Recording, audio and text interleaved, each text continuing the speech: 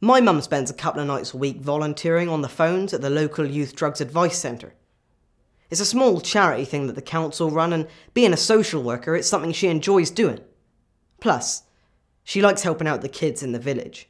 I mean, it's only a small place, so she thinks we all need to stick together.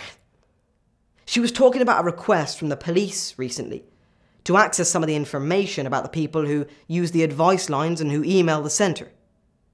They don't want to arrest anyone using the centre. They're more interested in trying to find out information about the drug dealers and supply chains in the area. Everyone who works at the centre has a meeting next week to discuss whether to allow the police access to the information, and she doesn't know what to do. Should the police be allowed to use surveillance on the telephone calls and online traffic to a young person's drugs advice centre?